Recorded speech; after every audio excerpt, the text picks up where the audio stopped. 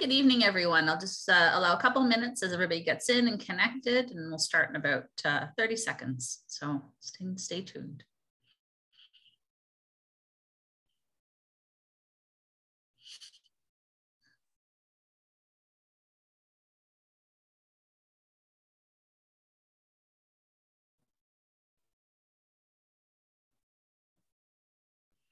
All right, well, good evening and welcome to the National Engineering Month session on creativity and design.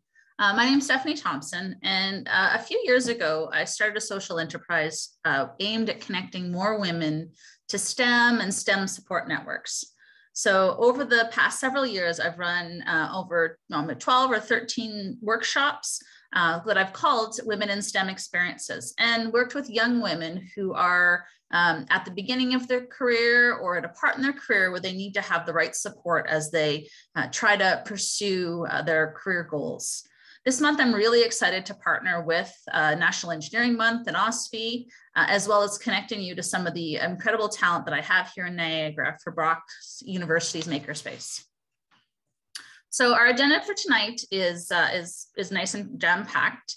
We'll start right on time, and from 6:15 to 6:30, we're going to go into Brock University's engineering new program, and then our keynote workshop presenter Tabitha Lewis will take over at 6:30 to bring us through what we're all here for, is creativity and design, a Cricut workshop. Then we'll have a little bit of time to do a wrap up at the end, ask questions, get to know a little bit more about the people and players who are part of this agenda, and hopefully share some connectivity over the subject. So just to get things started, I'd like to begin with our land acknowledgement. So myself, Tabitha, Betty, and Cheng, who you'll meet in a few slides, we're all coming to you from the Niagara region. So the land that we gather on here is traditional territory of the Anishinaabe and the Haudenosaunee people. We pay our respects to the elders of the past, the present, and emerging. And as settlers, we'd like to be grateful of the opportunity to live, work, and play in this territory. So as I've said before, I'm STEM by Steph. And I'm bringing to you kind of a diverse background of things that I like to think have made me, able to talk to you about the subject, which is really breaking down goals and non-traditional ways of thinking that our society has. As a parent of Amelia, I've got the vested interest in bringing more girls and creating a world that she's going to grow up in that I'm going to be proud of. I've had 20 years of professional engineering at a large automotive company. And so not only in an engineering space, but also working in manufacturing, which is another non-traditional domain. I've done lots of volunteering, focused more 10 years in FIRST Robotics, if anybody's been part of the high school program, an excellent way to get connected to STEM. But I've also worked in things like advisory councils for girls. And if there's a STEM program out there, I've at least tried to research it and figure out how well they run. Because I want to connect to more awesome women. And you'll find that a lot of these organizations are run by really strong, great women. A few years ago, I really saw a gap in some of the advantages or programs aimed at kind of the adult grown-up women. And so I created these types of workshops under STEM by Steph or Women in STEM Experiences to try to fill in the pipeline that supports women accessing STEM information. In the last couple of years, I've had some really great awards given to me as Top 100 Most Powerful Women in Canada by the WXN Corporation. So this is the Creativity and Design Workshop.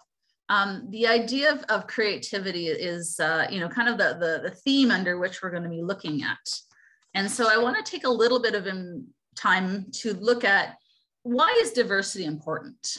So if you guys could take a pen or paper or sketch it on your computer, or even just think of something in your head. I want you to think about a dog, and I want you to think about a house. And I want you to draw or make or create or sketch or think about what you think those two ideas are.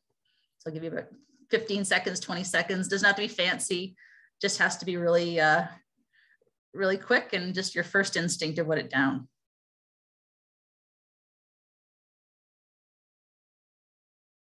All right, that's awesome. All right, so is anybody gonna share screens or anybody wanna produce it? And if not, I just want you to think about, no matter what you had written or drawn, each person here has created something unique to them. They're all going to be different. If you have a dog, you probably drew the one that you own. If you had one growing up, that's probably the one that came to your mind. If you've never had a dog or don't know what a dog is, maybe you do something that is not the same recognizable as other people. And the same with the house. In my head, I think of a house as the one I grew up in. It's got 2 stories. It's, got a front door. We had 4 kids. And so there's a lot of people sharing bedrooms in a 3-bedroom house. And so the house of what you represent is unique to you. And it comes a lot from your experiences, from childhood, from what you've made of yourself or the way you live today. And I think that's really the essence of why diversity is important, is because no matter what I use as those 2 words, everybody that's listening to the presentation today is going to have a different sense. Your background, your history, your preferences, all of these things add into what is unique to you, and the different perspectives are really important. And truly, how we get the best design solutions really come from you as an individual and your set of experiences. So what's really powerful about trying to connect women in this work that I do is that I work in very non-traditional roles, where you look around the room and there's not as many of us as you'd like to be. And as the world keeps changing, if you're a university student, you'll probably see a lot more women in universities as they push to get 30 by 30. So that's 30% women enrollment by 2030. And you'll see a lot of programs at elementary and high school looking to connect women to these programs. And so there's a real sense of power in what we're trying to do. And I want to keep the chat going. So here is, all right, great. I'm just looking at the chat now. Thank you. The dog, the cats, the dog house, love it. Love the sharing of that connection. Perfect. All right, so I want to talk a little bit about this project. This came out, this design element that I saw July of 2021 is when the article first came out. So somebody has designed through your camera, Cricut AI camera, which scans your Lego and suggests things to build. And what I love about this is it's a really recent kind of application of design. I think we think backwards and, making something, building something that is in our hands and tangible. But as we know, so much of the design today comes from software and comes from what we can see in the virtual space. So this design experiment for thing, there's some great pros to it. It's easy to use. It takes the materials that you have and suggests things to build. It gives you, kind of takes the chaos out of the process and allows you to see what's there. And I think from a designer, if you were the one that created this app, you'd be pretty proud of yourself. You'd think of all the cool stuff that you could teach kids to make. But in anything, there's always the con side. And for me, as I read through this, and I've shared this example in some of my workshops before, the cons that come out of it is that you can't think of all the ways that people are going to use this product. So for example, if you had a disability where you had visual impairments or challenges, those types of products don't appeal to you. As somebody who grew up in kind of the Lego building era, if you're a parent, you might be cringing at the fact that, we kind of give answers to kids nowadays rather than let them figure things out on their own. And so designing and creativity of all products that come out today really is, in an essence, not just a one-person job, but really builds into inclusion of what needs to happen. So a designer will create a product.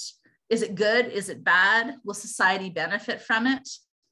In many cases, it's causing us as engineers and as those who live in society to really put that in perspective by asking ourselves the question, what are the true pros and cons of the content that we're, in some cases, not controlling to our kids or not being able to have a discussion about. And so I think this is a really powerful example of design.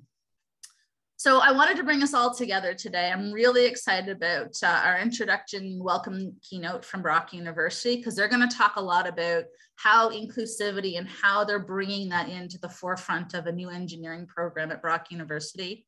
And then following that up with the content of the workshop with Tabitha. And so as we all share that experience together, I'm really happy that we're going to be able to do that together tonight.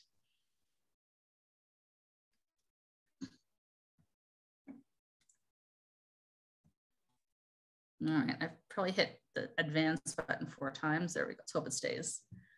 All right, well, thank you. So I'm going to introduce Betty and Shen from the Brock University Department of Engineering. Betty is the interim chair of the new department at Brock and a professor of computer science specializing in artificial intelligence. She's the co-founder and co-director of the Bio-Inspirational Computer Intelligence Research Group at Brock. She obtained a double major undergraduate in mathematics and statistics and computer science minor from Jomo Kenyatta University of Agriculture and Technology, Nairobi, Kenya. Betty received her master's of PhD degree specializing in intelligence systems from the Department of Information Engineering at the University of Rikers, Okinawa, Japan. Betty speaks 5 languages and enjoys learning different cultures and food. She studies Japanese language at Osaka University of Foreign Studies. She loves to cook, garden, nature walks with her 2 daughters and her husband, as well as spending time with her friends. And I hope one day she will count me among them, and a good laugh because she's awesome. And she will be bringing with her to the conversation Dr. Shen, who has received her PhD and degree in electrical engineering from Carleton University, electrical and computer engineering from Carleton. Her MEng from research degree in electrical engineering from the University of Wollongong in Australia, and her BEng in mechanical engineering and automation from Huazhong University of Science and Technology in China. In 2012 till 14, she held a research position at Huawei Technologies of Canada in Ottawa as an NSERC researcher and an R&D fellow. In 2014 to 21, she was a lecturer and assistant professor with the James Watt School of Engineering at the University of Glasgow. And currently she's an associate professor at Brock University in Canada. From a personal side, she loves Latin, dances, Zumba, and cooking, and playing with her 5-year-old son, who is a train aficionado. So welcome both to Betty and Shen, and thank you for bringing us into the discussion on engineering and what you guys are working at Brock. Thank you so much, Stephanie, for that warm introduction. I'm very happy to be here. Yesterday was International Women's Day. I'd like to say a belated Happy International Women's Day. And so we are going to talk about Brock engineering.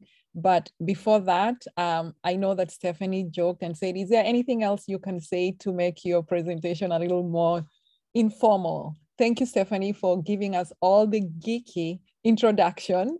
And I use the word geeky because those days people used to think that it's bad. I just want to say to all the girls and women in this meeting, when anybody says I look or sound like a geek, I consider that to be a very good compliment. And I wear that very well. And I just want to say that it is really an honor to be in this meeting with Sheng, who is our newest, one of our newest, and the only full hire of engineering at Brock. I'll give you a small breakdown of what we have at Brock, what we are thinking of introducing as far as engineering at Brock is concerned.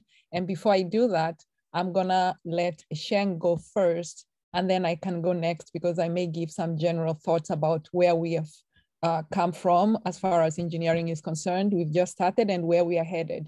So Sheng, could you please take over first? Thank you, Betty. It was great to be here. Can you see my screen? Yes, we can. Okay, yeah. So because I know everybody's tired, so I will just show you guys some pictures, and I want to share you guys like my career journey until now. So you can see some pictures.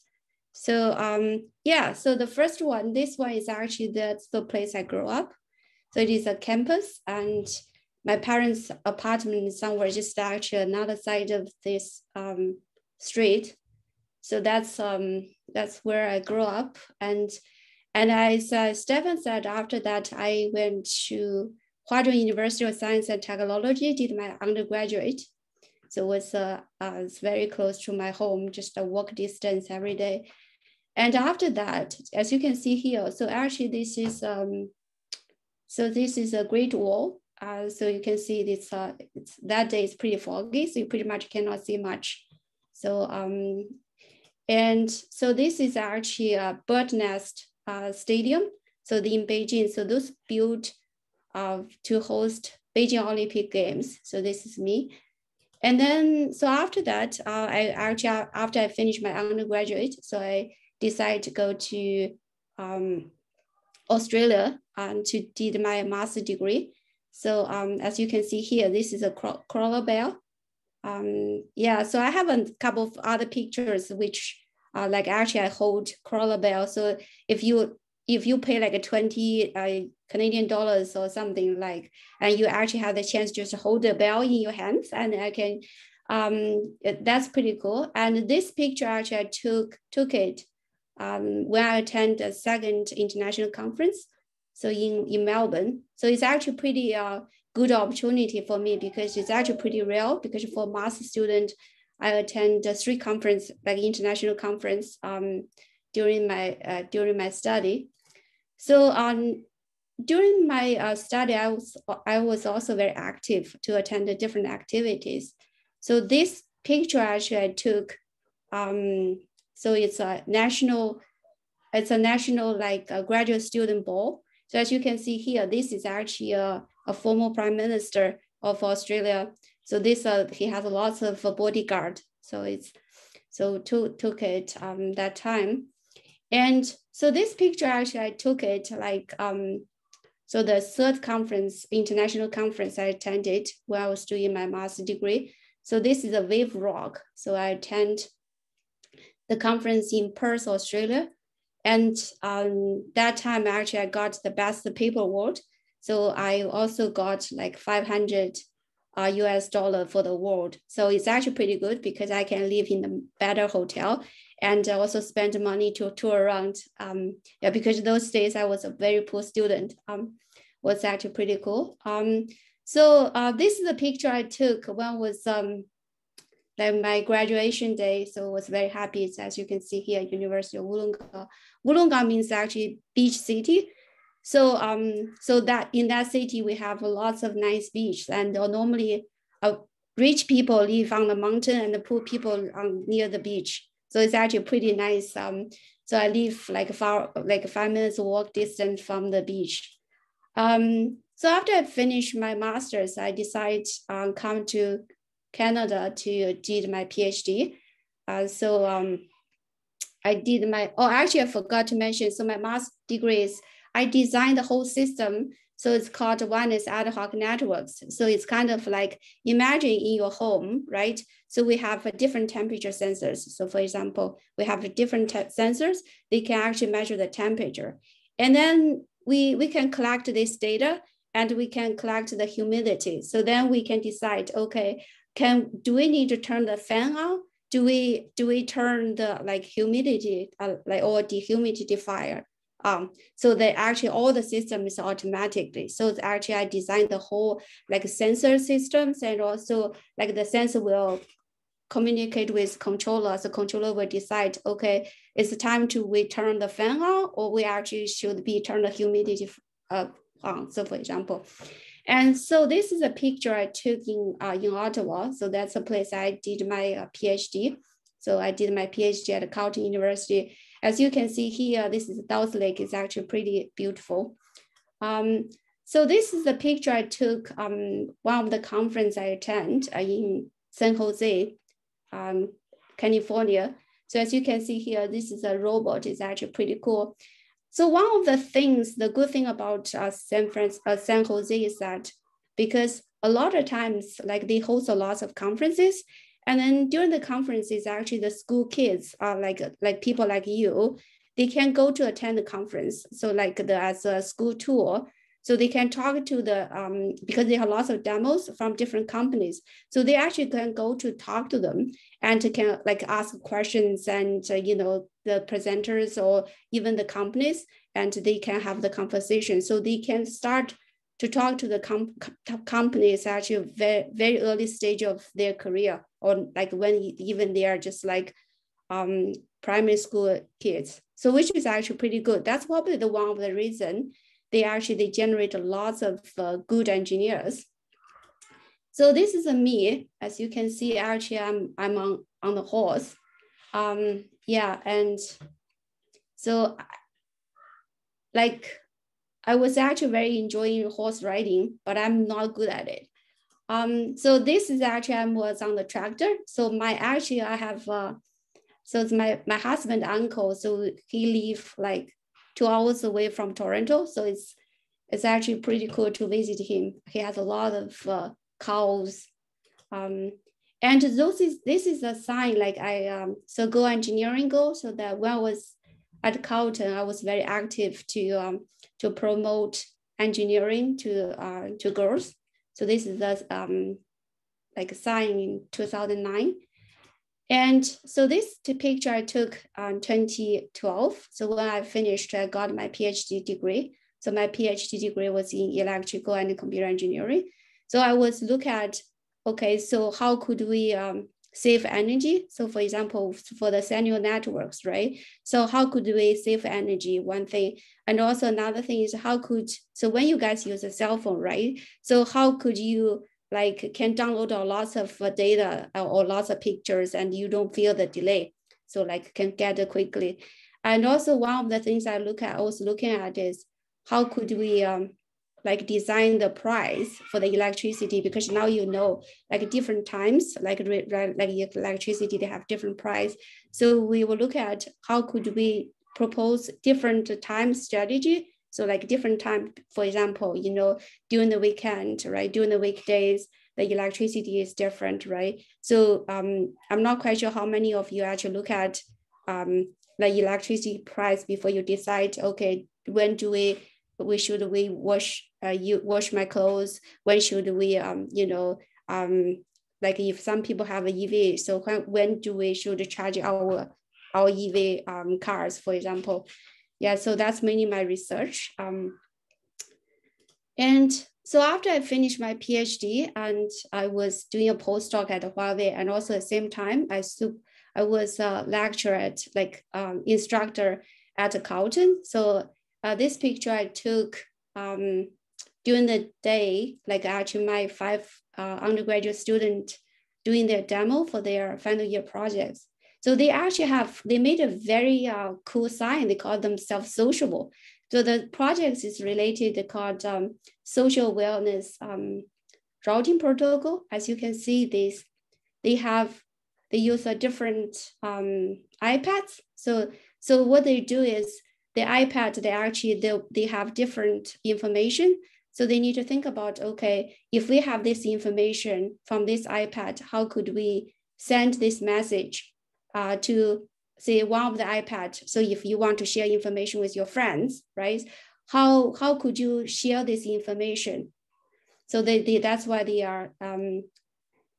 So this is a project about. They are quite happy, and actually they got the best scores. So for their final year project compared to their colleague, to other students. So and after I finished, so I decided. Sheng, I know Stephanie will probably not interrupt unless they extend the time. I think we were given up to 6:30. Oh, sorry. Yeah, no, that's and it's important that we talk a little bit about the Brock engineering, so that because it's a new program. If you can just wind it down, it's I have only 5 minutes to talk about, so. Oh no, please go ahead, Betty. So please do. Sorry, I should check more carefully. Yeah, please go ahead, Betty. All right, thank you. Sorry, Stephanie, for taking over the chairing of the meeting, but I was worried because I know Tabitha is probably waiting to make the presentation that people came for. So guys, thank you so much. Sheng has given us a quick rundown. I don't have beautiful pictures to share. I mainly want to talk about engineering at Brock, but I will start from the concept of diversity. When Stephanie started talking this evening, she was talking about diverse background. And I'd like to share how that plays a role in our new program. And just for completeness, Stephanie already indicated to you where I got my undergraduate degree. I won't be talking about my academics, but you may be curious when you hear me speaking with this beautiful accent. This comes from Kenya. I was raised there I had Stephanie talking about being 4 members in a house of 3 bedrooms. And I smiled internally because it reminded me of being raised among 7 children and having a similar house. And I just want to say to you that I was raised by my father and mother. My father was a mathematician, elementary school teacher, and my mom was a secretary. The reason why I want to talk about them is that both my parents never went to university, but they knew the importance of education, and they played a key role in who I am today and the choice of subjects that I took. And I'd like to share that with the ladies here and if they're males, everybody, because whether our kids grow up to become, especially daughters, whether they grow up to become engineers or join any of these technical subjects, really, really one of the key people in their life is the parents. The parents don't have to be engineers, don't have to be anything, but if you can tell your girls that they can do anything, that they can be mathematicians. My parents didn't know anything about engineering. Computer science didn't even exist. And all I know is that my father, being a mathematics teacher, he kept on telling me that mathematics is important. He didn't explain why. And so whenever I came back home, he was only interested in knowing how I performed in mathematics. And my mother, she usually told me, if you want your life to be better than mine, I don't know why she thought hers wasn't great, because I thought she gave us a wonderful upbringing. Education will take you there. And I religiously believed in my mother. I worked hard, and my father, to please him, I was one of those daughters who wanted to hear daddy say, and so I do great in math to get that. And this is how I ended up in engineering. I remember when I met, not engineering, actually computer science crossover engineering. I do remember talking to Stephanie, I think last year, saying, I have a daughter, she's in grade 12, she's going to grade 12 soon. I don't know if she wants to do engineering, she does. But after speaking with Stephanie, I went back and I said to her, you need to do physics in grade 11. She said, why?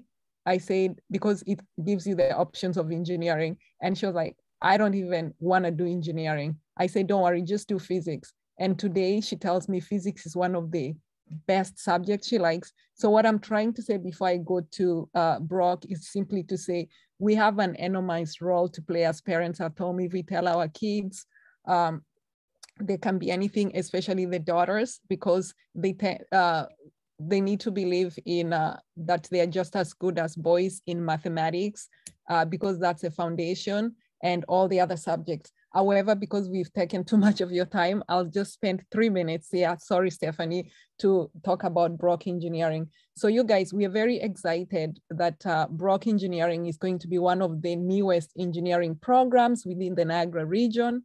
The Department of Engineering only started last year, but the dream to bring engineering to Brock has been there for many years. And I can't talk about that right now, except to say that we now have a Department of Engineering. And one of the key aspects is that we want the Brock Engineering to be as inclusive as possible.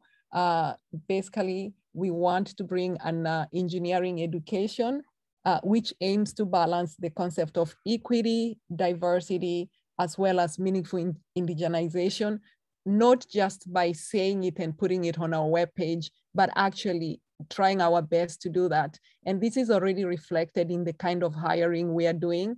We are making sure that as much as possible, Stephanie mentioned about 30% being gender. So we are trying to see that right from the very beginning, we have some representation from all groups. And I'm highlighting women here, given the event today, that we hope to at least at minimum have 30% women representation, because representation is so important. Because if the girls look and they see only male professors, they may assume that's not a department for them. So right now we already have 6 faculty members at Brock. 2 of them are female. So that is it may sound little, but that's a big celebration for us. And we're in the process of hiring more. So the kind of engineering we're coming up with is called integrated engineering. Within Canada, we only have 2 such programs. One is at UBC and the other one is at Western. The key difference between our integrated engineering and what they already have is that theirs was built based on the various engineering programs that already existed, the mechanical engineering, all the traditional engineering, and then they were able to come up with an interdisciplinary approach by borrowing from all the existing ones. And Brock is coming up with an integrated engineering like theirs. The only difference is that because we do not have any engineering program, we are gonna actually, I won't use the word custom made, but we have the flexibility to make sure that the kind of engineering we are coming up with is hopefully one that can be welcoming to students who never imagined that they could belong to engineering. So we are going to welcome students with a wide background. We are not going to compromise, of course, quality, because this program of ours, the undergraduate one, is going to have to go through the accreditation process. And we will have different pathways so that students can go there directly from high school, just as usual. They can transfer from college. They could be working parents who've been taking different paths and now they want to transfer to engineering. And because of lack of time, all I want to say is that the keyword, our program is going to be interdisciplinary, meaning that we hope to have the students who finish to have different types of skills. For example, if you've done mechanical engineering, you come out, so you've specialized in mechanical engineering. If you've come up with chemical engineering, like Stephanie, she seems to have widened even without doing integrated engineering based on talking with her, but I think she can, I had a chat with her and she appreciated that the world today is ready for a different type of engineer. Because if you specialize, and I'm not saying don't send your kids to do electrical engineer, to do mechanical, but an example I can give you, if you become so specialized in one area and the company decides that they don't need the engineers now because they're going to outsource that job, then you have to try and find, but if you've done integrated engineering, you are an engineer, however, your skills are much wider, and therefore the idea of transferable skills is much possible. So unfortunately, I cannot say too much because I think it, Stephanie, I think I'm sorry that we've taken longer than we could have anticipated. Guys, I'd like to say that we have a web page for integrated engineering at Brock. You can find my email there, the Shenk's email. There's all the information there. Please feel free to send an email. And that's all I can say for now. No, wonderful, Betty and Shen, thank you so much. No, what really I want the audience to think about is the passion that you both have for your subject, for your material, for the life that a STEM career has given you. And it's nice to see the balance. You know, sometimes we kind of only hear focus in one space or another, but as we, have started careers, what I love the messaging is that, over the period of time, we're going to get into a lot of variation. I saw a stat today that said like 85% of the jobs in the next 10 years haven't been invented yet. And so as people preparing for the phase in our lives, it's really neat to think about having that diversity of thought, a diversity of experiences. And I can't wait to see how this program evolves and kind of how it fits into the traditional model of engineering, but also leaves that space to create maybe what the future or the newness of the world is that we haven't even invented yet. So thank you both for joining us today, for sharing the opportunity that is coming down the pipes. And for those that are used to the traditional engineering model, to keep in mind, the different ways that they're going to be looking at things, and maybe breaking paradigms is really how the world is going to be successful. So thank you both for your time. Thank you, Stephanie. And just one thing, Stephanie, can I just add one thing for the sake of everybody? Guys, I wanted to say that artificial intelligence is currently everywhere. And one of the key things we want to make sure our integrated engineering is throughout the program. And so I hope that if you're interested in finding an engineering program where you also get the aspect of AI involved, please consider us. But otherwise, it's a pleasure to see you all here, even though we don't see you. Awesome, thank you both. All right, so moving on to the next portion of our presentation. Am I still sharing my screen? Can you guys see the introduction? Make sure spotlighted. So to the core piece of what we're going to be here for today, I'd like to introduce Tabitha Lewis, who is going to be our workshop leader for the next hour or so. Tabitha works through Brock University's library makerspace, and she provides operational leadership as their coordinator. Tabitha has over 15 years of experience with multimedia software, including graphic design, photography, photo editing, video editing. She loves to work with people and help tap them into their creative genius. She keeps a space for painting at the Niagara Artist Center Studios and is serving as part of their board of directors. So as she brings us through the next hour, she's going to demystify, she's going to help us use Cricut software to create special, personal, wearable art, better known as stickers. And I'd like you to say thank you to helping me welcome Tabitha to the stage. And Tabitha, take us away. All right, thank you, Stephanie, and welcome everybody to this workshop. I'm so honored to be a part of this event, this Women in STEM event. And I am not an engineer, I'm not a mathematician, I'm not a scientist, but I am definitely a technology enthusiast and somewhat of a specialist now that I have been working in the makerspace for around 5 years, working with 3D printers, laser cutters, and all the software that comes with those technologies. And it's been an interesting journey and an exciting journey to connect with students who are in a variety of disciplines and various levels of competencies, from beginners to experts, and still coming into the makerspace with a sense of wonder. So what we're going to present today, or what I'm going to present today, is a workshop on Cricut Design Space. And we've done a variety of tours, all different types of people come in. And whenever we stop at the Cricut, the beaming smiles that we see on people's faces, you know, it never gets old. So I'm going to take you through the basics of how to create on a Cricut machine, and kind of like we do with every workshop that we offer in the makerspace, give you a little courage to design something yourself versus just being maybe a consumer. You can kind of explore how you can create something on your own.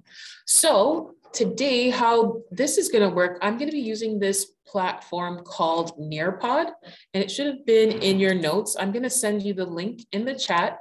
So I'll just paste it right now, and it will have a link to Nearpod and also a pin to join. And so just to reiterate that you do have to log in. So if you have a Gmail account, that's going to be the quickest and easiest way. Even if you have an Office 365 account, that's another way you can log in. However, Gmail is the easiest way. And then once you log in, I'll type in that PIN, and I will know that you've logged in successfully by seeing a number on my screen. So for the first half of the presentation, I'm not going to be sharing my screen because we'll be following along in Nearpod. Thank you, Matthew, for reposting the pin and clarifying that. I appreciate it. I'll be talking, but you'll be following along and commenting in Nearpod. And then once we get to the demo part of the presentation, that's when I will share my screen and actually show you Cricut, the software Design Space, and we'll keep making that way. And if you have any questions and there is not a chat box on the Nearpod screen, feel free to type it in the chat, and I'm sure someone will let me know. Okay, so let us get started. So far we have 11 people in the Cricut design space. So I will give everybody another 2 minutes, and I'll talk a little bit about the makerspace while I wait for the participants to join. I'm not sure if anyone has heard of a makerspace, but it is a creative space for people to come in, very DIY focused, where you can experience technology and start creating with very low stakes. And so our main reason for creating a makerspace at Brock was to provide users, community members, students, faculty, staff, anyone who walks onto the campus, an opportunity to use technology that they either would not have access to or have never considered using before. And they could come in and start making. And if they don't even know how to make, they would participate in something like we're doing today, and they would learn a little bit about how to get started with making. And so what I found is that a lot of it starts with the software. So you have to learn how to use the software, and then it can communicate with the hardware. All right, so that's what we're going to be talking about today. So today in the Cricut design workshop, we're going to learn about the technology, we're going to learn about the software and some of the tools. We're going to explore some design templates in Cricut design space, explore some project ideas, and we're going to look at customization. So I see 26 people in the Zoom meeting and 14 people in the Cricut meeting. So let me know if anyone is having some trouble, or I'm okay to get started. So Tabitha, when we're looking at the Nearpod, we should see a screen that says creativity and design with Cricut's design space. That's correct, yes. Great. So if we've got that screen up, everybody knows they're in the right space. For those who are anybody having trouble, if you've got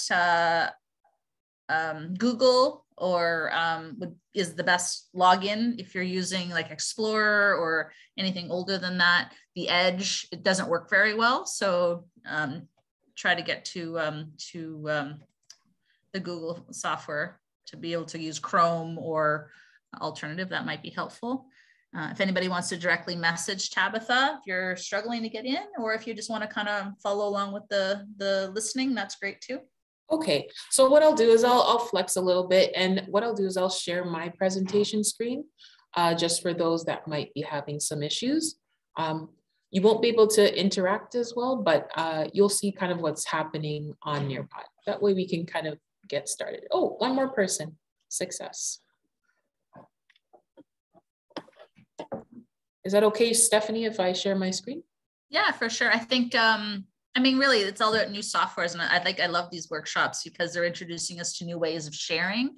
Yes. And I think creativity and design, really, I'm really excited to see how this works. For me, it's new. And so, yeah, if anybody's struggling, don't worry about that. This is a great safe space, learning opportunity to try new things if it's something that you haven't seen accessing, and how Tabitha uses it to communicate and to share and teach. I think I'm excited to see it. So don't be afraid if something isn't working. We want everybody to come along to the journey together. Awesome. Awesome. Thanks, Stephanie. So just so that you don't get confused, if you are logged into Nearpod, just stay on your window. And this window that I'm sharing is really for those who are having some trouble logging in. So let's get going. All right, so I need to learn a little bit about the people here today. So what craft projects have you done or thought of doing? And you can use the little chat bar at the bottom to share your thoughts. And then just press the send button, and we can see, everybody can see your ideas on the corkboard. So what craft projects have you thought of doing or you have done? All right, planner stickers, some cards. Awesome.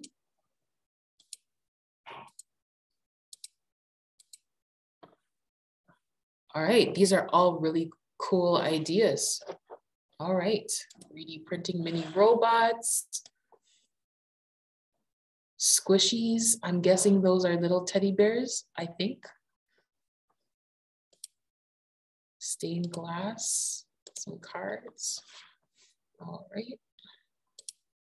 Watercolors, very cool. Yeah, and feel free to give a heart to any of the comments that you think are aligned with you or you think are really cool. Let people know that you've heard and seen their comments.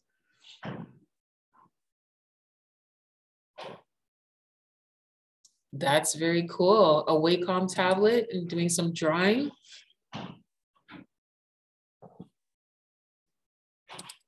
These are all fantastic ideas and project ideas. This is awesome. So we have a creative bunch here today. Very, very creative bunch, and folks that are really kind of, I guess, maybe stepping out of their comfort zone for some of these. Some of these seem like really ambitious craft projects. And when I say ambitious, you know, I think knitting is ambitious. So this is, you know, no shade to the level of technology used. These are really amazing projects.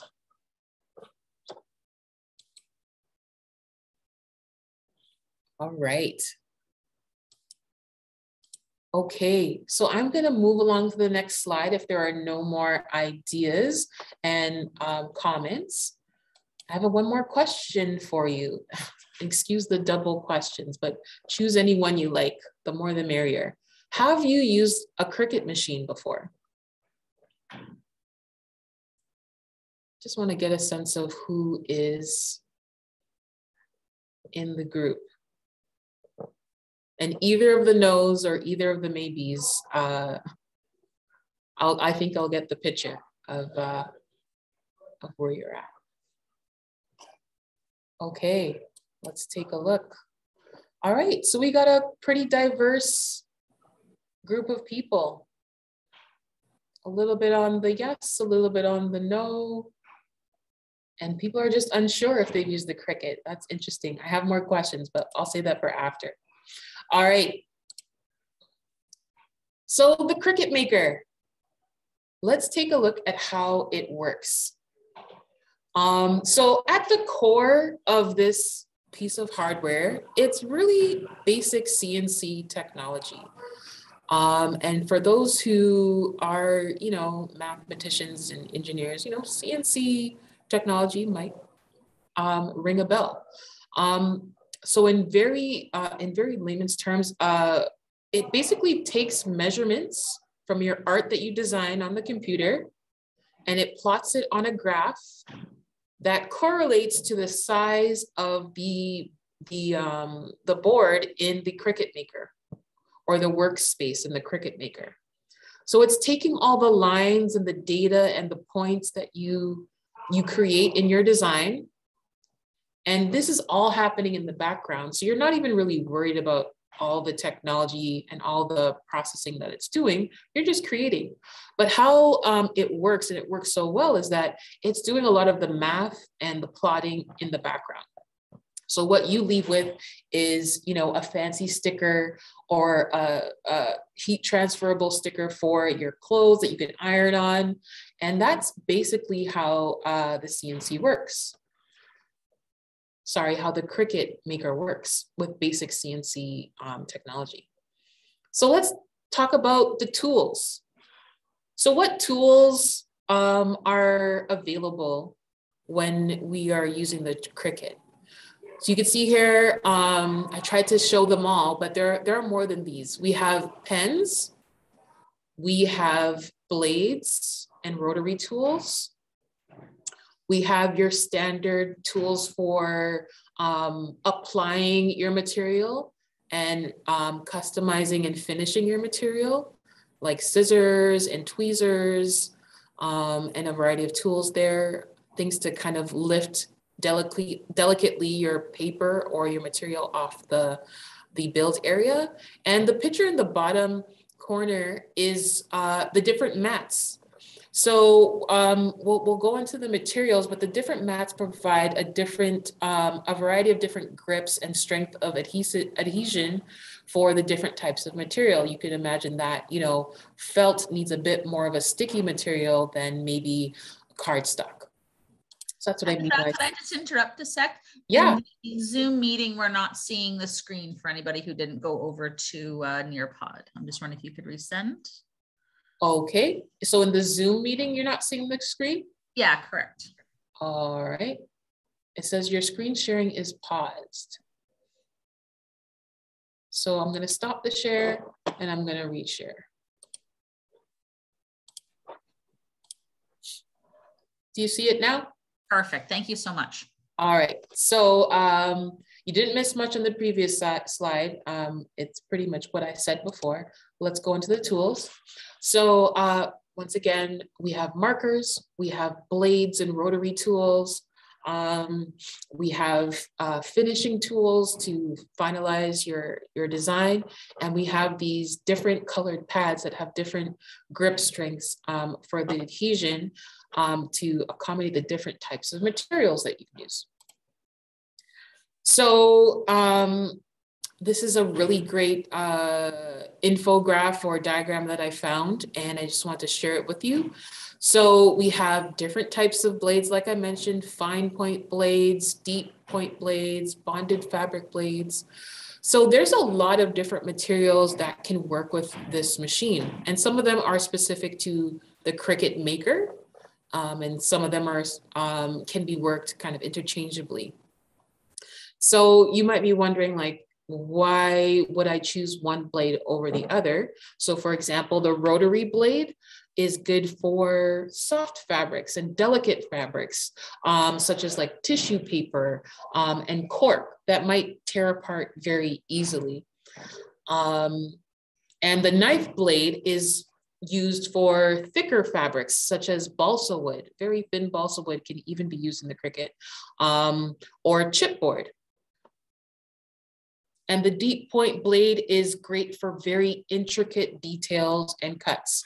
So there are various purposes for each blade depending on what you want to make. But I find that the best blade for your standard sticker is your normal fine point blade, especially if it's not that detailed. All right. So materials, we have cardstock. We have chipboard. I mentioned a little bit of them just now. We have things like felt, vinyl, right, which is very popular for stickers. And so there's a variety of materials that you can get for the Cricut.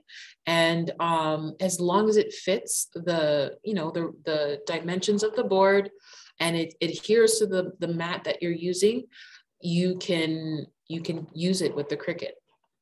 So you won't be able to, send a 1/8 of an inch piece of plywood through the Cricut, but you could probably send a 16th inch piece of balsa wood through the Cricut. All right, so let's talk about project ideas. Some of you shared some really great ideas, and I tried to put some Women Day focused projects that are above here. And so the projects at the top, kind of represent what we will be exploring today, some stickers. And I just want you to think about the difference or what stands out really in terms of the images that we're looking at the top in the circles. What stands out in terms of how the images look and why they might be best suited for something that is creating an object with a knife and a blade or a rotary tool, versus something like a printer that's plotting with ink. Why do you think these designs would work really well for the Cricut? At the bottom, you see some gift card holders for Christmas and some little, I think these are squishies for Easter. So a lot of great project ideas. So like many of you mentioned, we have cards, vinyl stickers, signs, clothing patterns, or even just simple heat transfers for t-shirts. All right, so let's get into some active learning. So I want you to go on this screen, and in the bottom corner where the little bar for sharing your thoughts, there's a little icon that has a picture. And I want you to search and find an image that you think would work really well as an image to work with in the Cricut Maker. So I'll just say that alone. Just find an image, a picture that you might want to work with either as inspiration for your design. And so, for example, I'm going to, you know, in honor of National Women's Day, I'm going to type Wonder Woman. I don't remember if that is a DC or Marvel character, but I'm just going to type it in. And this is the image that I remember being a very young person. And that is the image of Wonder Woman that I remember. And that is an image that I would think, you know, I could see that on a t-shirt. I could see that on a mug. So if you can grace me with your thoughts on an image, and maybe we could stick with a theme with like a Marvel character, of an image that you might want to work with in the Cricut or with Cricut. Okay.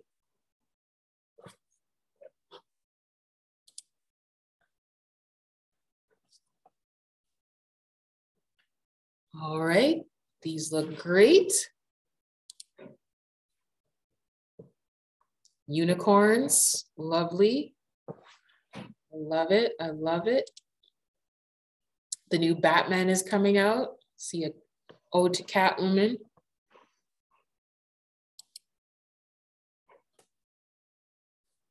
Snowflake, okay, yeah, if you don't have an image, feel free to just type it in. Oh, cute little puppy.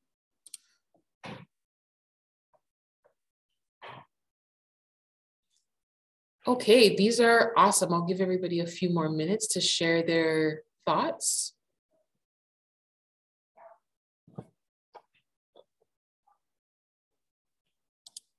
Okay, so as we are searching these things, I want you to kind of keep these images in your mind as we are going to kind of explore how to actually move them into something like a program like Cricut Design Space and convert it into something like a sticker. What works and what doesn't work? Yes, little bubbly. That'd be an awesome sticker. So someone's asking, does it need to be in PNG format? No, no, no, no. It does not have to be in PNG format right now. We are just getting inspiration. So we just want to get your idea for what you might want to make on the Cricut. So I think we have everything here. So, and I love these ideas. Sorry, the hearts I can't click the hearts fast enough. These are all really great ideas. All right, so I'm gonna move on to the next slide. That's okay.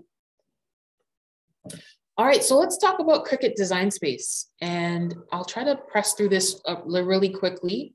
So I'm gonna press play on my end and just let me know if you can hear the video or if you're able to press play on your end.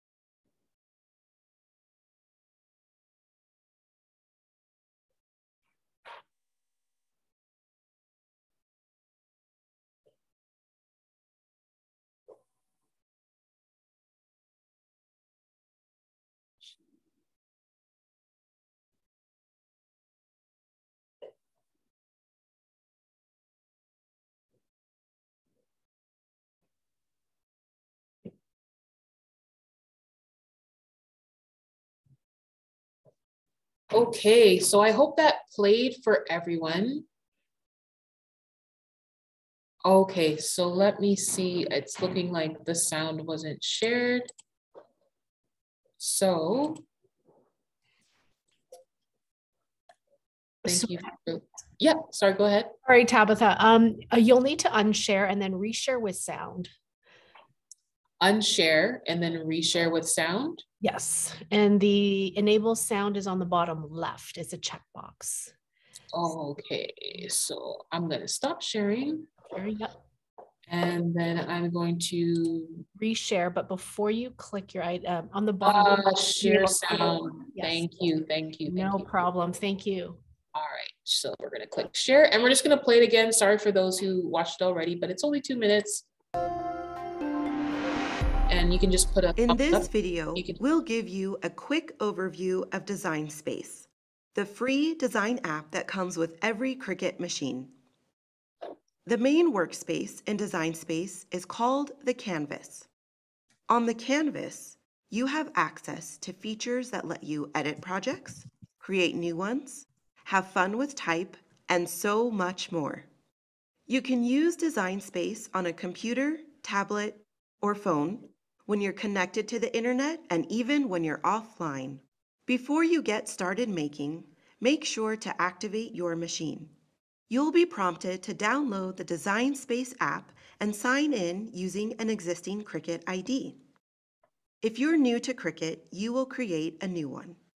Always make sure you've selected the machine you're using from this drop-down menu. That way, you'll be sure to get the projects and features that are compatible with your machine. You can browse for projects here. Ready-to-make projects allow you to either make as is or customize to your liking. Either way, Design Space will always tell you what to do next. To design from scratch, browse images, fonts, and shapes. Search using keywords. Filters might come in handy too if you're looking for something specific. And there's even an option to upload your own artwork.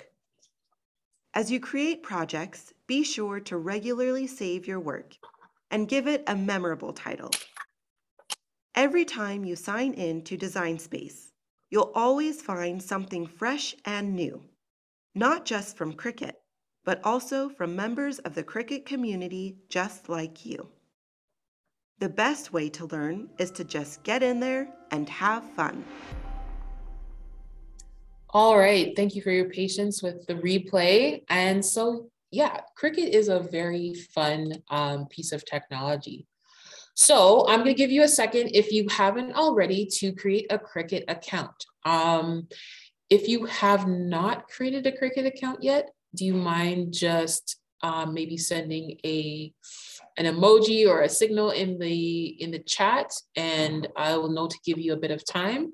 But if everybody has a Cricut account, I'll just keep kind of moving forward.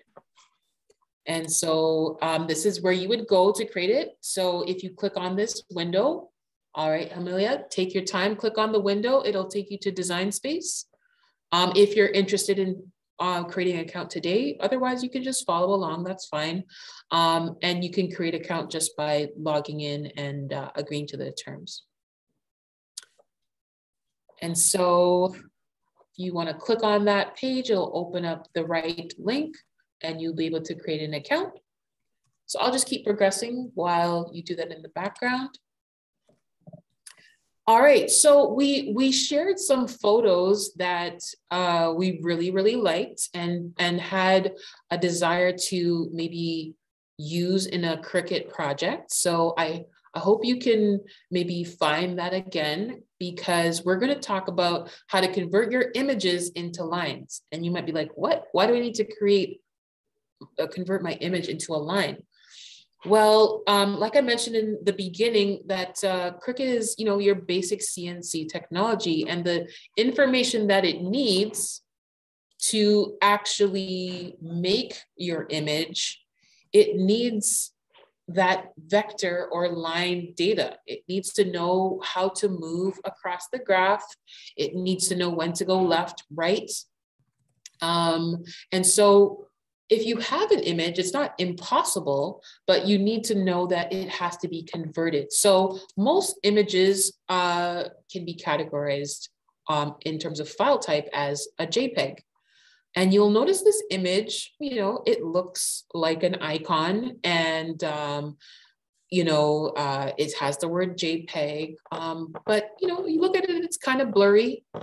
And that's because the resolution of it is not high enough for the size that it is.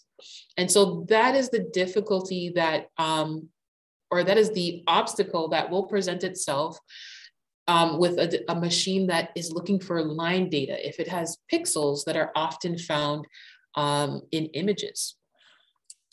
So an SVG, you can see the difference. This is a very crisp and clear icon, right? And so it will forever be the right size, because all it is dealing with is line data, so a vector, right? And that's a part of what SVG stands for.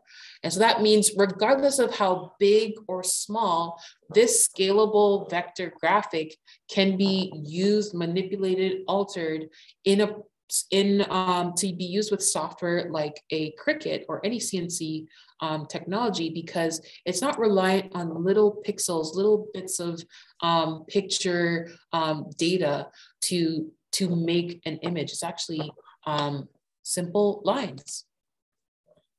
And so a vector is basically a 2D, basically a combination, like I said, of lines and curves and shapes that are based on math. So from point A to point B, that line is a vector. And a vector image is just, I would say, if you had an image, let's say a painting of someone on the wall, the vector would be like you taking a pencil and tracing around that painting. So the connecting line, or even the non-connecting line, just the line that you create around the image, that would be what you might consider to be a vector.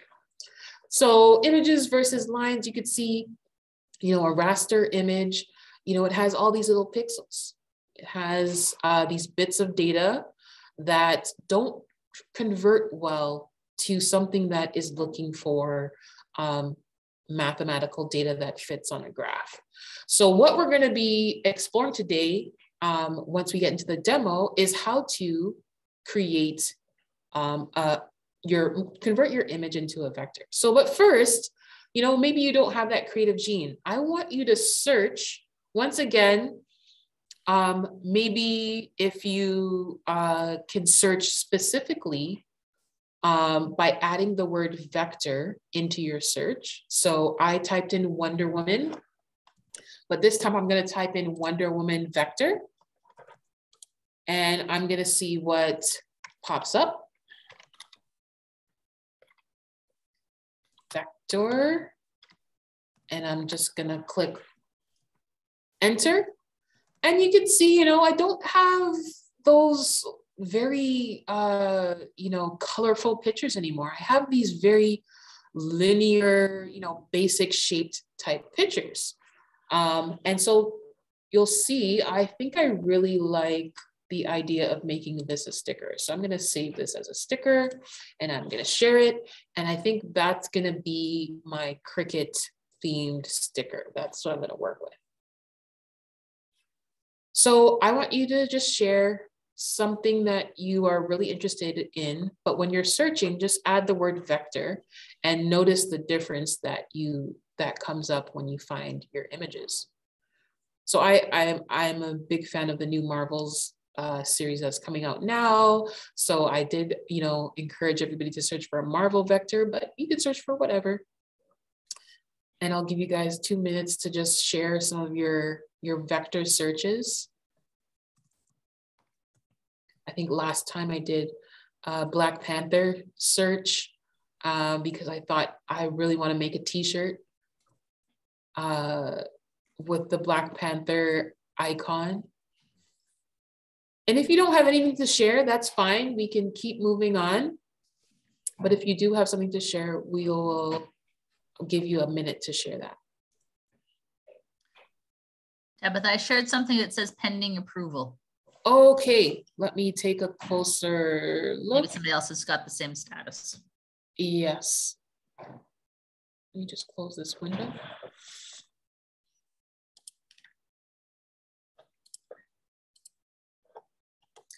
See, it's not giving me my approval window. So I'm going to, I hope I don't lose anybody if I refresh my window, but maybe it'll pop up.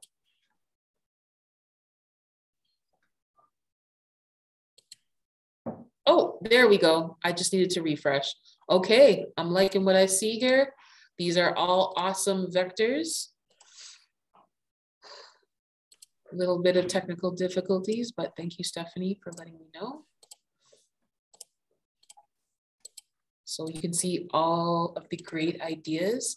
Okay, Marianne's got my back. I got your back. Like it's just a big, you know, we're just a supportive group here tonight, right? Like, you know, it's not about perfection, and it's about, you know, putting yourself out there. I love it. Awesome. We'll all learn together. Exactly.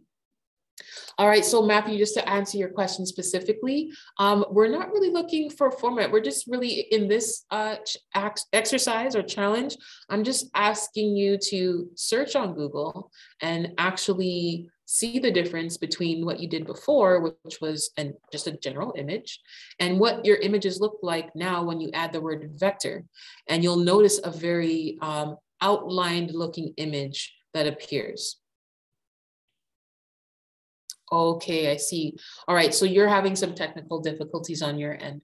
So, but to answer your question about what file type, you know, like I mentioned earlier, SVG is probably the best file type to look for when you're trying to find an image that works well with CNC technology, because it has the right data, has the right information to work with most CNC technology. So if I have a scalable vector graphic, so an SVG file type, I could use it on the Cricut. I can use it on the Carvey, which is a CNC machine. I can use it on the laser cutter. So this file type is really what we're looking for when we want to have ease of use. Oh, I see the Taco Hat Kitten. That's going to be an awesome sticker.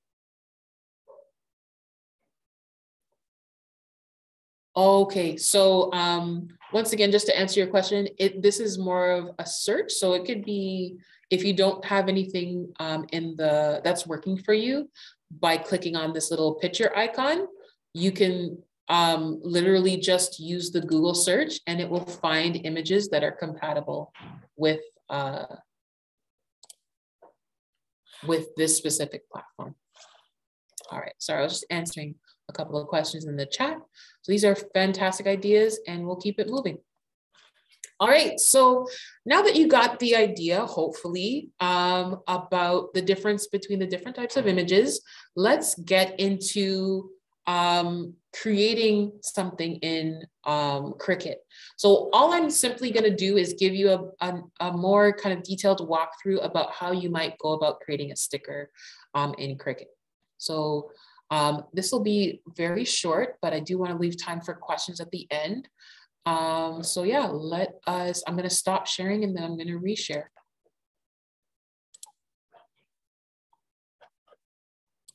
And go back to Zoom and share my screen. And here we go.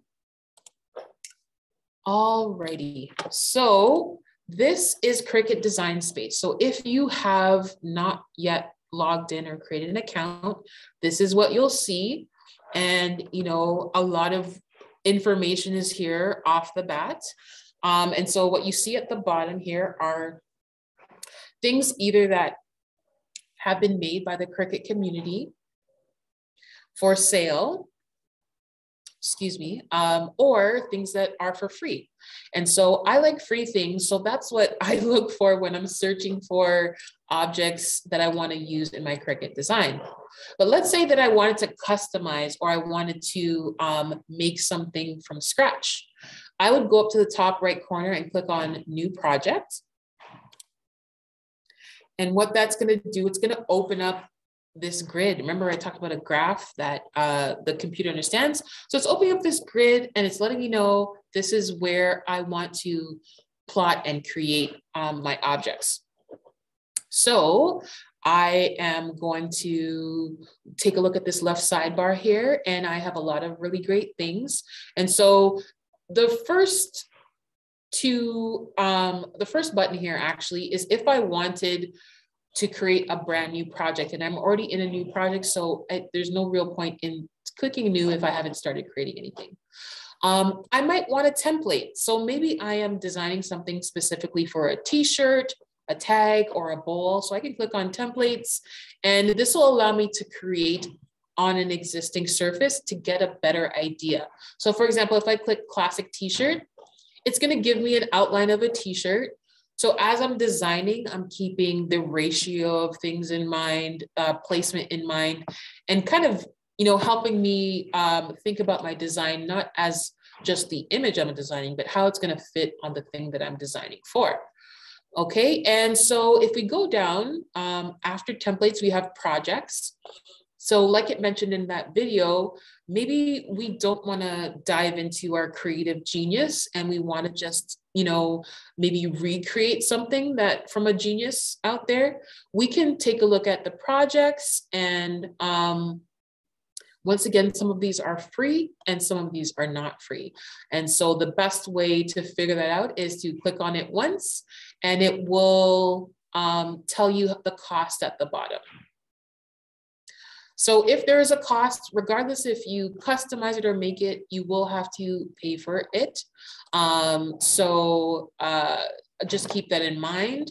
And you have different categories of things that you might want to look at. And once again, I'm always looking for free things. So there's my free category. So now I can search for things that are free to remake.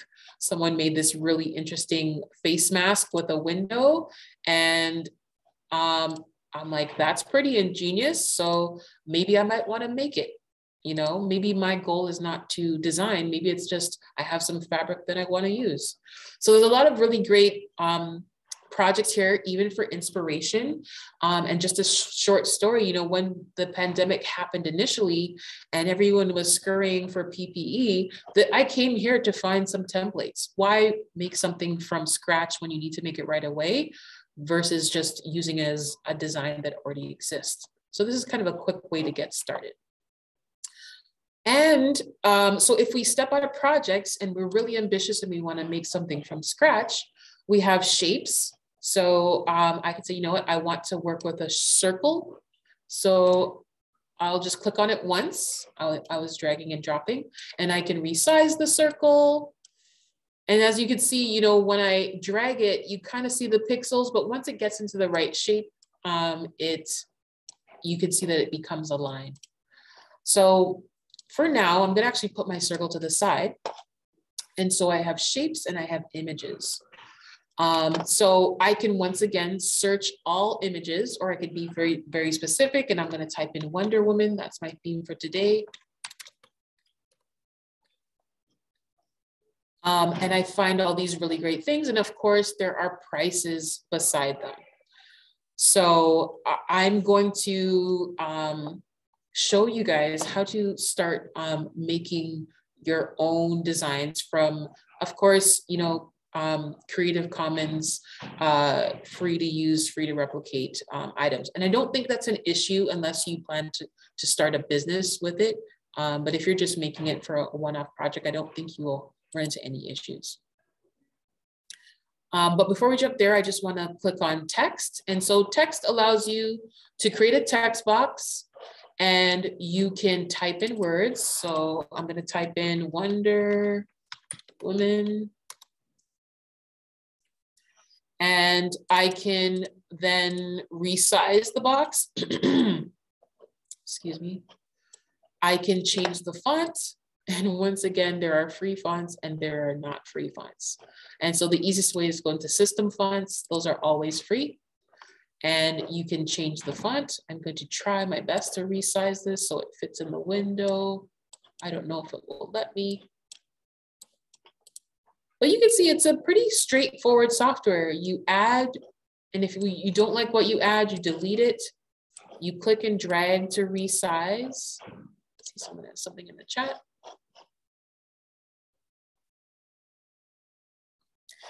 So good question. Is there a cost using the software?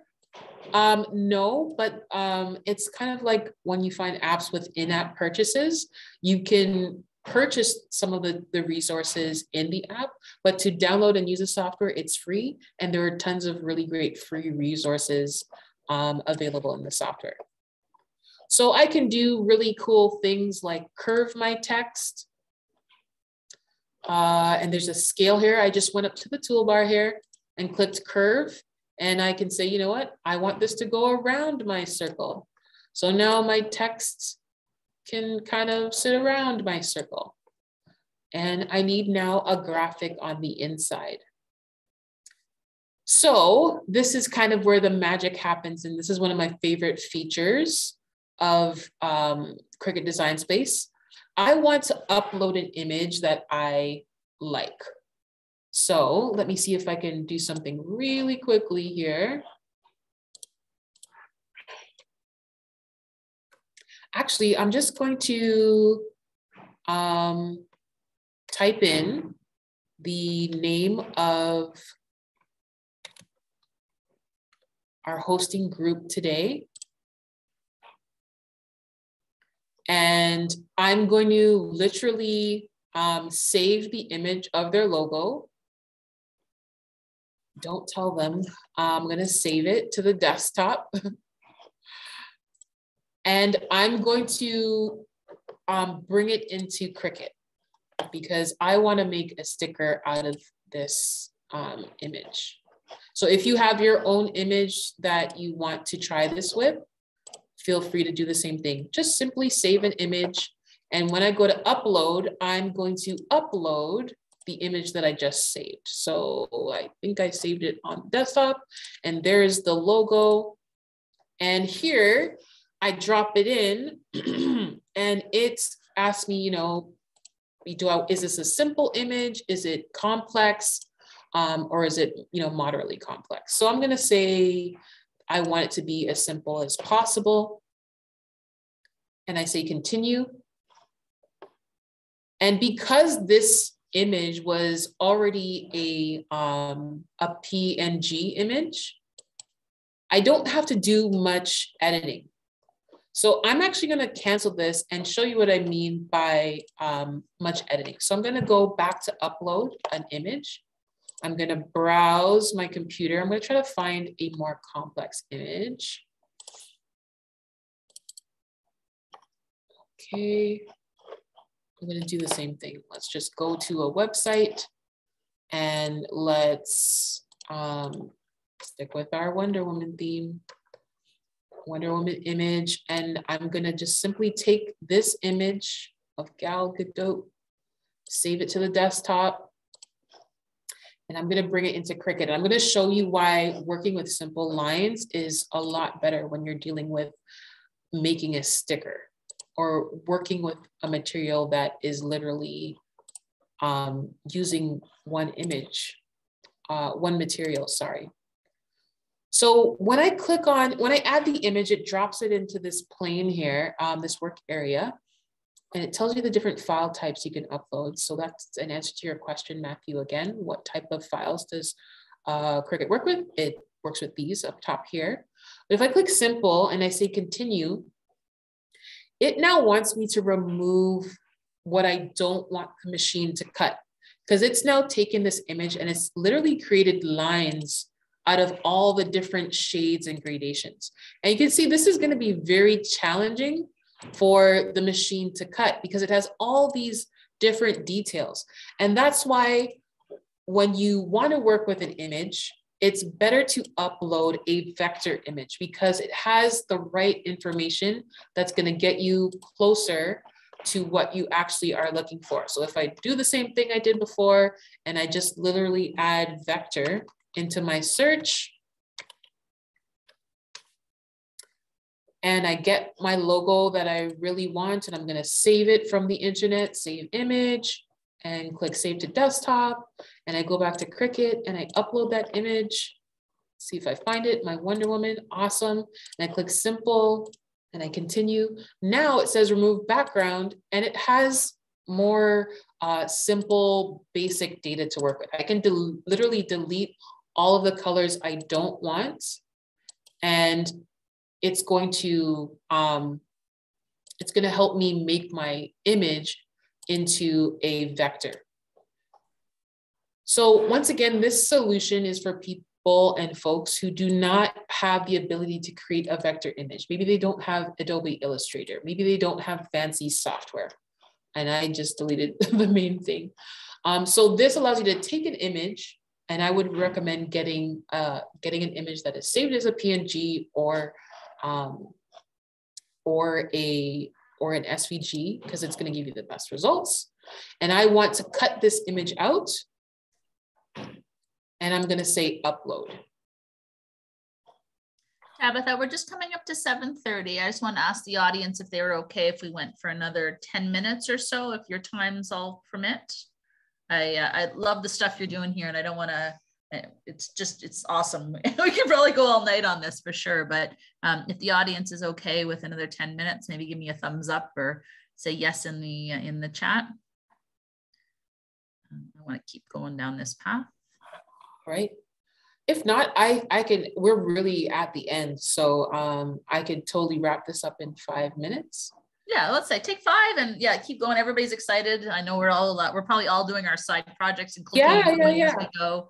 Yeah. So yeah, let's keep her going, and then I'll do a quick wrap up, and let's say at 7:38, and then we'll be done in 10 minutes. Perfect. Sounds good.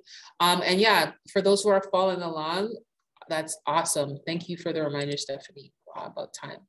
So we've dropped in our image, our newly created vector, into the Cricut design space. And you can see, you know, it's in the right format now for the machine to know what to do with it. So I want this image to be cut out of this circle. I don't want this to be what gets cut out. You know, I want a circle with the Wonder Woman logo, and I want Wonder Woman around. That's what I want the machine to do. So I'm going to actually make this circle a bit bigger. I'm going to ignore the data that's on the side for a while, just to make sure I can see what I'm doing. And then I'll make it the proper size later. And I'm going to resize my image, and I'm going to place it. And, you know, I want this to be perfect. So I'm going to highlight both of them. I'm going to go up to my toolbar at the top, and I'm going to click Align. And I'm going to choose Center Horizontally. I'm going to go back up to Align. And oh, there's a center button. I can just click Center. And so now that is in the center of the circle. I don't have to worry about anything. But you can see on the right here, I have several different components to my design. So I'll tell you what's going to happen without showing you is that if I didn't figure out a way to merge these two designs, when I send it to the printer, it's going to think that these things are not related, and it's going to place them anywhere they like, the machine likes. So my goal here is to figure out a way to make these two one. So right now I have 3 separate things, and I have my text here. I want to make these things one. So I'm going to highlight these again, and I'm going to go down to the bottom here in my layer menu here. And what I want to do is actually click this slice option. And what that's going to do is it's going to cut out an image.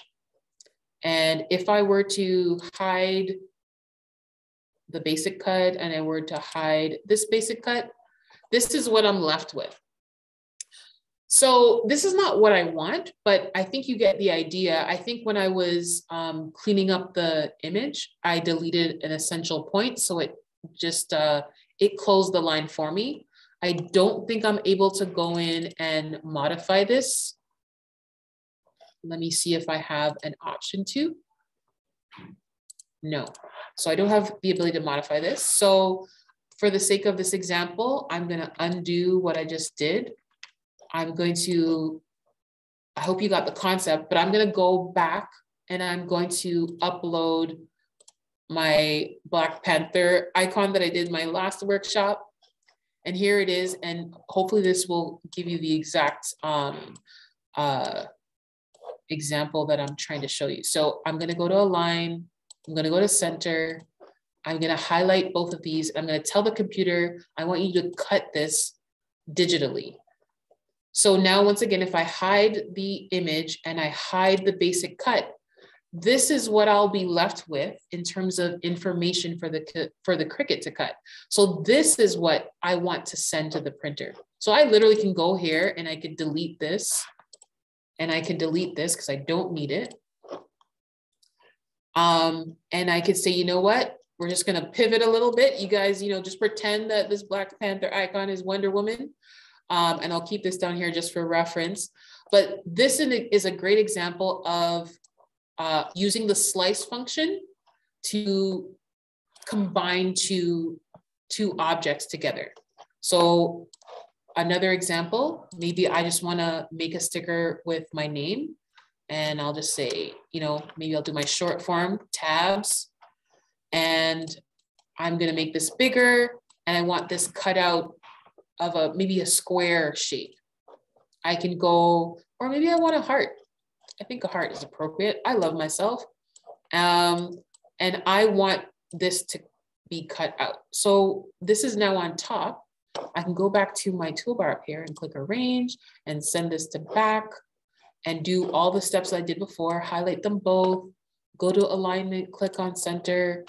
And I don't want this completely centered. Make your adjustments if you get the idea, and then highlight them both again and click on slice. That's the takeaway here. And so now if I hide both of these, this is what I'm left with, and I can make my unique sticker here.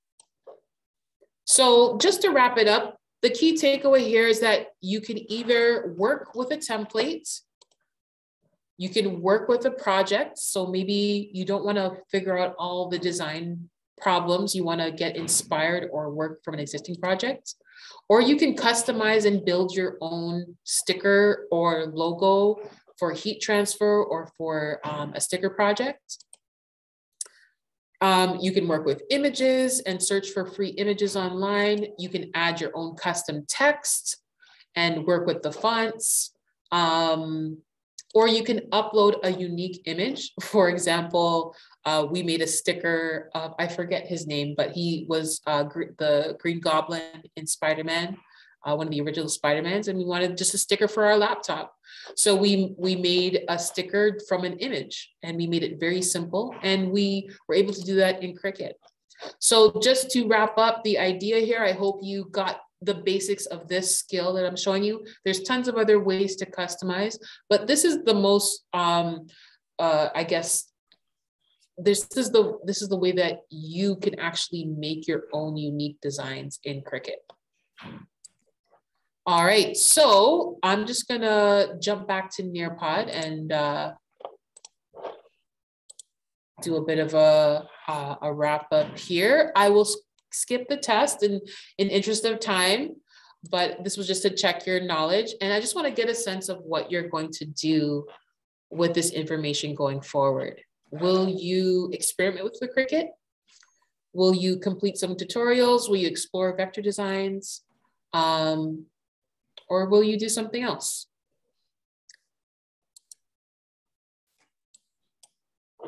Okay. Give you a second to do that.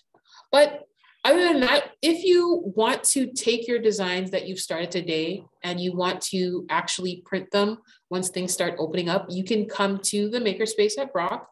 But if you're not near the Makerspace, you can visit most libraries. They will have a Cricut machine, or maybe you know a friend with a Cricut machine. The designing can be done from anywhere, but as long as you are able to connect it to a machine, you should be able to kind of follow through and actually make something with your design. And at the same time, there's also a lot of online tutorials and other things, experiments to play with. So thank you, Tabitha. Just, I mean, the idea of learning anything new, we cut it to about, 45 minutes, really is an introduction, but the possibilities of what you can do You can see some of the projects and other cool stuff that people have created. And I love the idea of realizing that, you know, the art and the creativity that we have within us has roots in mathematics, has roots in design.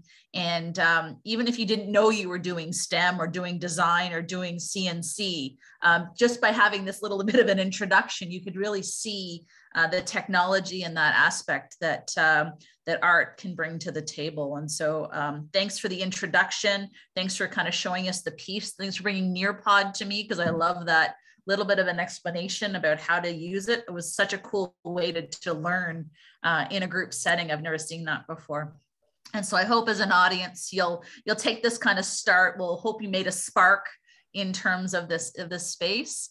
And definitely take Tabitha for those who live in Niagara. And even if you don't, you know, take her up on her offer, go visit her in the real world. Once, I mean, next couple of days, I think we'll be able to see things happening really quickly. And then I just want to quickly share my screen to do some real shout outs. So for those who didn't get a chance to see my introduction slide to Tabitha when I wasn't showing, thank you so much, Tabitha, for sharing your love and your passion and STEM, but also the way that you're introducing people to technology and the work you do every day has been really important. Thank you to Brock University for sharing the adventures that you're going to be going on as you create new spaces. Thanks to Brock Library's Makerspace for allowing us the time with Tabitha. And as well, thank you to our National Engineering hosts who facilitated the background of this presentation and who really have supported. There's tons of these events going on all month. These are their partners that are in cahoots with them as they support National Engineering Month. And so if this conversation was great and you wanted more, I definitely recommend you go on to nemontario.ca's website and bring in different topics to the conversation. So really, thank you for everyone and their time and energy. Thanks for allowing us to go over, as we know that people are so excited about their own passions and topics. And I hope you leave with a sense of the future and what they can bring. Please, if anybody has any questions or wants to reach out, wants subject matter or topics or ways to connect to the people you've heard today, feel free to email me, reach out on LinkedIn. And for future events that I'm running, I've got a STEM, Women in STEM Experience Facebook group that can help you stay connected.